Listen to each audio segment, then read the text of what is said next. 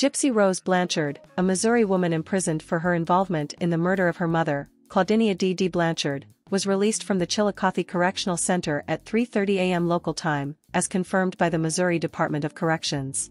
The case, which unfolded in 2015, saw Gypsy and her boyfriend, Godejohn, arrested for the brutal stabbing death of Dee Dee Blanchard in their Springfield home.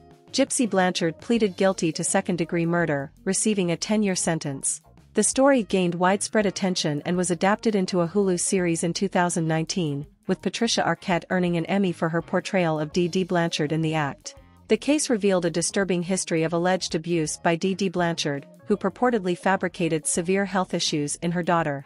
Gypsy, now 32, grew up under the impression that she suffered from various conditions, including leukemia, muscular dystrophy, impaired vision and hearing, and seizures. She was subjected to unnecessary medical procedures, including surgeries, and was made to use a wheelchair and feeding tube. In an interview with ABC News 2020 in 2017, Gypsy recounted being physically restrained by her mother, who went to great lengths to keep her isolated and dependent. Gypsy's escape into the outside world began with an online relationship with Godejohn, which angered her mother. Feeling trapped, Gypsy expressed a desire for her mother's death as a means of liberation.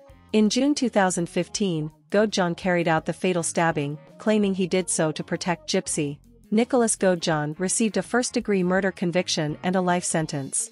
Despite the confines of prison, Gypsy Blanchard asserted feeling a sense of freedom compared to life under her mother's control, revealing the deep-seated manipulation and abuse that defined their tumultuous relationship.